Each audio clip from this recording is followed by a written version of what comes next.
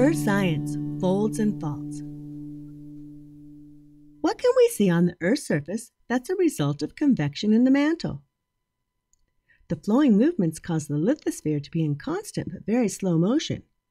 But slow over geologic time can cause large-scale and dramatic changes in the Earth's crust. Rocks in the crust that are under stress from the moving lithosphere can fold and break. Compressive stresses cause rocks to fold, creating anticlines and synclines.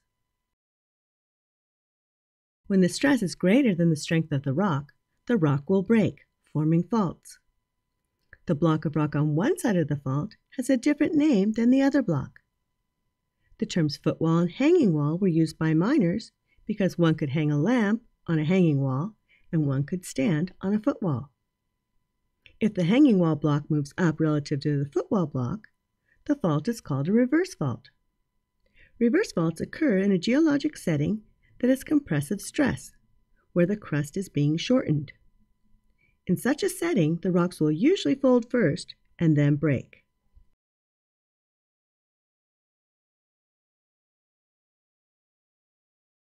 If the hanging wall moves down, the fault is called a normal fault.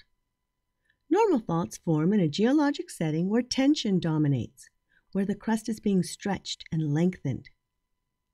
If the force is neither compression nor tension, but horizontally, side to side, a strike-slip fault forms. Probably the most well-known strike-slip fault is the San Andreas Fault in California. Question: we know that the San Andreas Fault is the most well-known transform fault. But where do most transform faults occur? Onward.